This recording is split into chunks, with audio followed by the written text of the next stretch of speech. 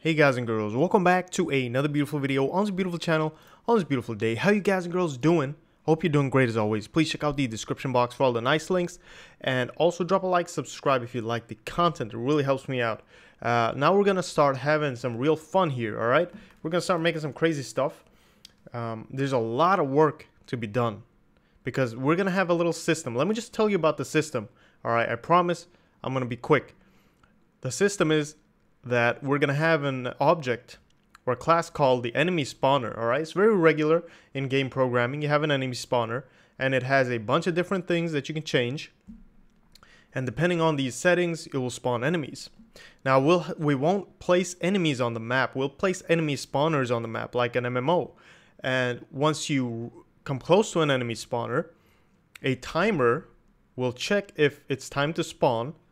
Then we'll spawn an enemy right there, and that enemy will be put into the game, in the game state or whatever state you're in an active array called active enemies or something, and that will constantly be updated, and every enemy will check how far it is from its original or origin enemy spawner, and if it's too far it will go back. Right, that's how MMOs handle it pretty much.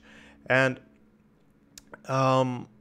yeah, there you go. So we won't place enemies, like I said, we'll place enemy spawners, and that will make sure our performance is great and we don't have too many enemies on screen at once, and they will constantly be updated.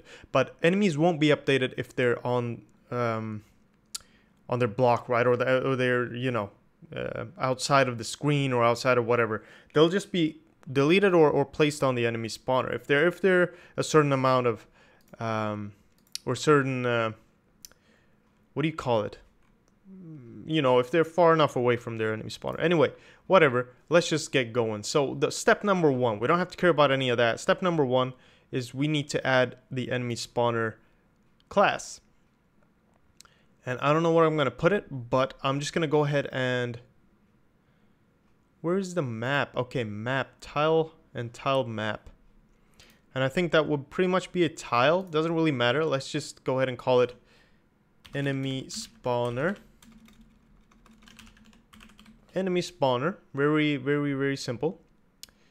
And I don't know if it's gonna be a tile in itself. Not sure. We'll keep it like this. Anyway, let's just create it. Okay, that's always step one. Just go ahead and create it, and we'll see. There we go. And then we're just gonna do if and def, all that stuff, if an enemy spawner h underscore, please. Okay, I think there's some issue here. H define like that.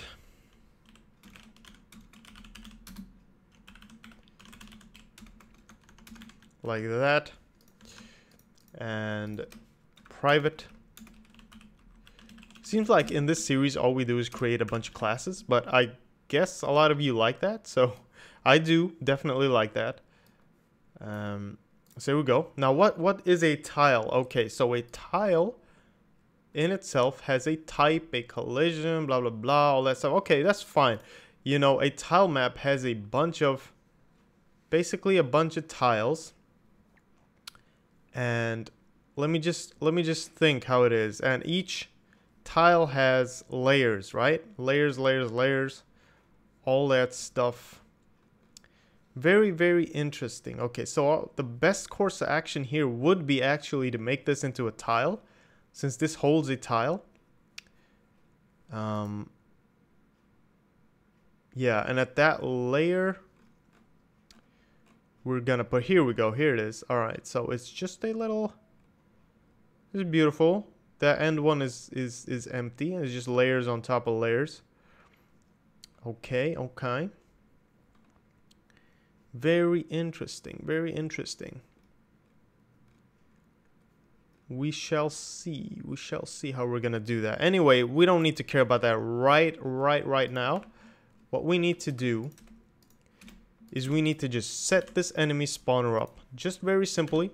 And then we're going to go ahead and go into the editor in the coming videos, and we're going to make sure we can place these. So I'm going to have to think, I'm going to look a little bit at it, and I'm going to see what is the best course of action. Okay, but there are a few things you can do with the enemy spawner. Probably what enemy we want to spawn, right? Obviously, what type, and I'm guessing we're gonna have enemy types here in our enemy class. Let's see how we built that. It's nothing special right now. We might have a type here, and depending on the type, we're gonna create that enemy. Yeah, but let's just start off with that. Let's just have an enemy type. Int type. Int amount. Okay, that's great. And then we're gonna have a timer thingy. Usually that is a is an integer as well. I think in milliseconds. We'll see. We'll see. Time to spawn. We'll just call it that for now. And then let me just see if everything's okay here. Yeah. Okay. Time to spawn. Whatever. Amount. And then maybe we'll have max distance. How far away the enemy can run before it has to come back. As usually should probably be a float, since we're going to compare that to the positions. And there we go. All right. Let's just go ahead and set these up. Now, for that to work, we need obviously to have this enemy spawner. Also, when we create it, we probably want to create it at a position. Position in type. There we go.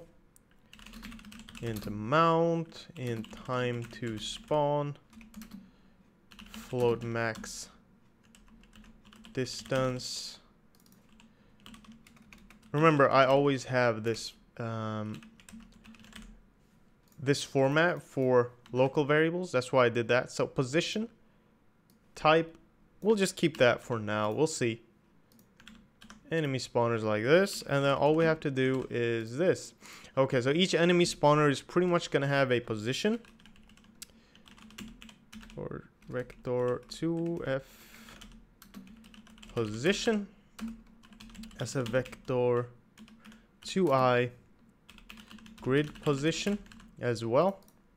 Probably gonna need that. Also, we're probably gonna need the grid size for that, or nah, we won't need that. Grid position is good. Pretty sure grid position. We don't need position, pretty sure. Grid position. Let me think.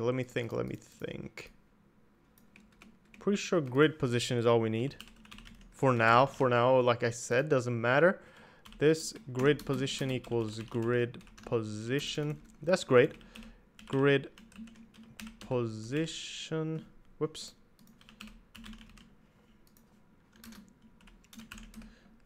This type equals type. This amount equals amount. This time equals time to spawn. Probably that's going to be a time t, but like I said, we'll get to that. Max distance equals max distance. Okay, so now we have some different, right? Yeah. Okay. 2i. Sorry about that. 2i. Grid position 2i here as well. Okay. Once that's done, we can spawn enemies. Now we're gonna need a void update and a void render here as well. Const sf render target, because we might have to render these. Not const sf render target. Okay. No need for any shaders or anything here.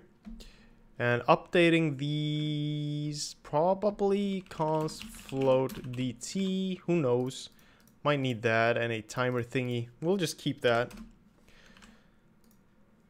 Good. Like I said, we have a lot of work to do, so yeah, it's gonna be crazy. All right, so we need void spawn enemies, or just spawn. Spawn is good. Void clear. maybe. Clear.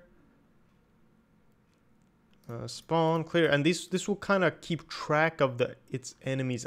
I'm thinking that might be a good idea, actually. I'm thinking that might actually be a good idea. The enemy spawner keeps track of all its own enemies. And it can delete them, it can call them back, it can do all that stuff, and everything will be fine. So I'm thinking that might be a little good idea. You know, this is, when you're coding games like this, guys, I just want to say, there are a bunch of good solutions for each problem, okay? There's rarely one perfect solution for anything. And having it your way sometimes might be better for you. But, you know, learning different ways is always good, right? So this is one of the ways you can do it. I know a lot of you are really smart, way smarter than me. Much, much smarter than me. And you'll probably have really good, different, you know, solutions for all of this, but this is just my way I'm doing it. Might not be the best, but I'm thinking of it, you know. So what am I gonna do with this? I'm gonna include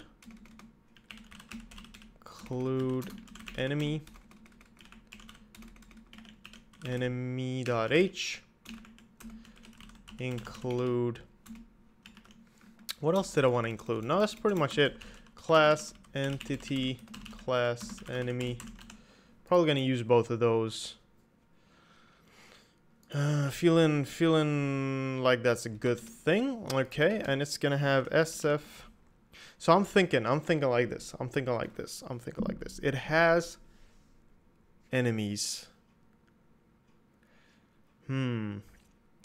It's great if it keeps track of these. But that also causes a problem. Let's see, let's discuss. Okay, just sit down, take your hands off your keyboard. Let's just discuss. All right, one thing, we might, if we put it in the game state, if we spawn enemies in game state, what's good with that is we have all the enemies at the same place. We don't have to update all of these enemy spawners all the time, and usually we won't update them. You know what? Forget that. We don't need to keep enemies in here, okay? We'll keep this for now. We might need to use it later. But we won't do that. Actually, we will not do that. Enemies will have an enemy spawner. Okay, you know what? Remove this. Enemies will have an enemy spawner pointer, which they will keep track of their own enemy spawner. That's how it's gonna work. Okay, that's how it's gonna work. All right. That's great. That's great. Okay, that is so good. Entity. Okay. All right, you know what? Roll with me. Let's do this. Enemy spawner. Might work. I'm not sure. I'm not sure if this is gonna work. But we'll see. We'll see if it works.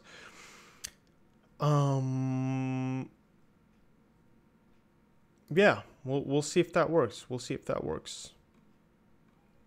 This might not work now because we're going to have a circular dependency because we have enemies pointing to enemy spawners and enemy spawners pointing to enemies. So that's going to be kind of weird. Might not work. But we'll see. We'll see how we do it. Anyway, once you do this, updating it's pretty simple. Nothing special in here. Rendering it, this draw. Target. Dot draw, and we're gonna make a little temporary thing here for enemy spawners so we can just see where they are. Okay. You know what, let's go ahead and do it in here. Let's make a SF rectangle shape. Just call it shape, and we'll initialize it. We'll just say shape. Very simple. I just want to see where they are, nothing else. And to initialize the shape, let's just say this shape.set size. All right. Grid position. Let's see. Float grid size. We'll have a little grid size in here. Okay. Grid SF vector 2F. Grid size. Hopefully it can make that for me. Nope. Grid size. So sorry about this video being a little, you know, we discussed a lot of things, but I think it's good for you guys to see sometimes, to see the thought process behind everything, that everything isn't really thought out from my side always. Usually, if you know me, you probably already guessed. I don't know what the hell I'm doing, but I'm trying. So it's sometimes, you know, if we just sit and discuss together, or I pretend I'm discussing with you, because obviously you're not here right now, but I can read your mind, okay? So I know what you really want. And that's how I'm going to do it. That's how I'm going to do it. And I will do my best to give you the best solution I think possible for me. And hopefully that will be good enough. So there you go. Now we have our enemy spawner pretty much set up. Still very confused in how I'm going to do things. I don't know if this is going to point to that or whatever. I'm not sure. And how we're going to spawn things from enemy spawners. But yeah. Maybe tile map's going to have the spawn enemies function. And it will take care of everything for me. So that might not be necessary here. I'm going to remove those just so I don't get confused by it later. Oh, sorry about that. But I'm going to keep the enemy spawner pointer in enemy. Let's just make that before we go. Enemy spawner pointer. Enemy spawner. Okay. There you go. So it's just going to point to its own spawner or reference saying that we can't really create an enemy without an enemy spawner reference, without having a parent, so and so. So before we end the video, let me just say enemy spawner reference enemy spawner. Okay, and that will force me the next video to actually come up with something you guys can use. Okay. And init variables, doesn't matter. Init variables. Let me put that into init variables as well. This enemy spawner equals enemy spawner. No, you know what? That does not work. Sorry about that. Why are you watching my videos? Why would you even watch my videos? Enemy spawner, enemy spawner. Come on. I know there's an N over there somewhere. Okay, there you go. Enemy spawner is enemy spawner. Boom. Now we're good. Now we're good. And that means in our game state, we can't actually create an enemy right now. So I'm just going to go ahead and remove that. And hello, excuse me, what? Wait. Remove the test enemy completely. And remove the test enemy from the CPP file as well. Otherwise, you're going to have a bunch of problems. So I hope you're still watching. Remove that. Then there we go. All right, so just go ahead and remove all of these. All these test things that we created. All right, obviously it worked, so that was good. And remove this. All right, guys and girls. Boom. We're good. We're good to go. In the next video, I'm going to fix a few things in enemy. I'm going to make sure it doesn't send in the light from its own center. So that kind of makes it weird. I'm going to try to get a new character sheet for this. And I'm going to try to make sure we can add these into tile map. And I'm going to find a good solution for that. But thank you for watching this video. Hopefully you learned something. Hopefully it was cool. Whew, we talked a lot. Hopefully that's okay as well. And yeah, just keep working hard. If you got questions, ask me on Discord. Go ahead and join Discord, by the way. It's really nice. We got a bunch of people there talking. Everyone's having a good time, mostly. Just don't be an idiot on Discord, all right? Or you're going to get banned. I'm sorry. We're real nice people, but we don't tolerate all that crazy shit. But there you go. Hopefully I'll see you there.